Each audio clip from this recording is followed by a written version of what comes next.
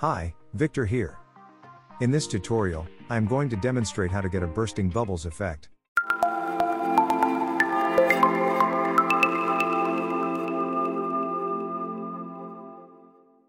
By using yet another amazing feature of Create Studio Pro, that can be found under Components, and that is, the Spotlight.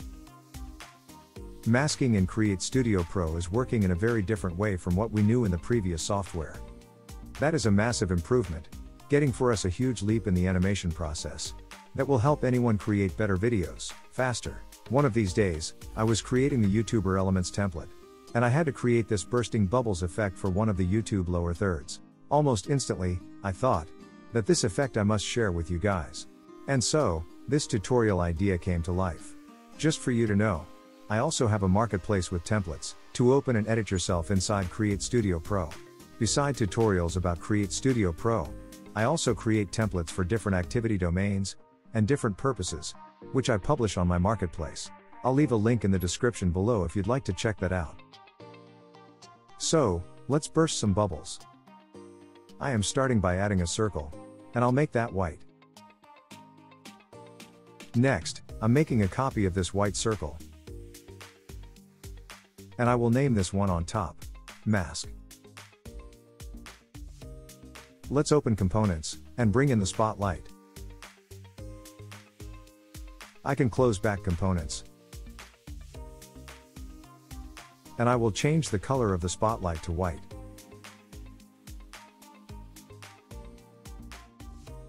Now, I will add a custom animation. I'll select Scale, and for easing I will choose Expo. Having the playhead at the very beginning, where the first animation keyframe is, I set the starting size of the spotlight by opening the properties, and I bring the size value to 0. Moving the playhead on the last keyframe of the animation, which represents the end part of the animation, I'll bring up the size of the spotlight a little bit more, just to get its margins outside of the white circle named earlier as mask. If I zoom in a little bit, you can see here that right in the center, I have the white circle, and I will use that white circle to mask the spotlight.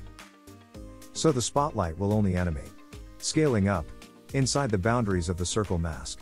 So when it will continue to scale outside of the boundaries of its mask, it will no longer be visible at all. And that is what will create the bursting bubble effect. Now, this circle actually serves as the first instant of the initial white bubble. So, I'm making this circle only 1 second long, but depending on your needs or your animation, you can have the first instant white circle as long as you need it, selecting both the circle and the animated spotlight. Actually, before I do that, let me just increase the opacity of the spotlight background all the way up to 100% to have a full white color, just like the circle. Now, I can go on selecting them, and I'll group them together. Let me just rename the group. I will name it Spotlight Group. Next, I'll select both the group and the mask, and I will mask the group with the circle mask.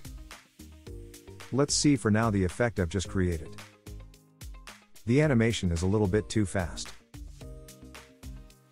To have a nicer effect like a bursting bubble, it needs to be slower. So, I go inside the group, and I'm going to extend the animation length by dragging this keyframe to the right. Let's have another preview. It looks much better now. I can resize the group to make it smaller, and let's make some more bubbles, simply by duplicating the one I've just created multiple times, and changing their size to have different bubbles of different sizes.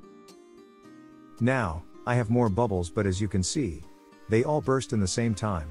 So to have them burst on random timing, I will just go inside each group, and I will set the duration of the scaling animation to random length for each one. As this is a repetitive task, I will fast forward these adjustments a little bit. Now let's have another preview. Just great. Now the effect looks much more like some bursting bubbles. This is how you can mask a spotlight and get a really beautiful effect of some bursting bubbles. If you find this tutorial helpful, please don't forget to like, subscribe, and click that notification bell to be notified for the upcoming tutorials on my channel. And if you need some done-for-you templates to customize yourself in Create Studio Pro, make sure to check out my template marketplace. As always, thank you for watching. Until next time, Have fun creating.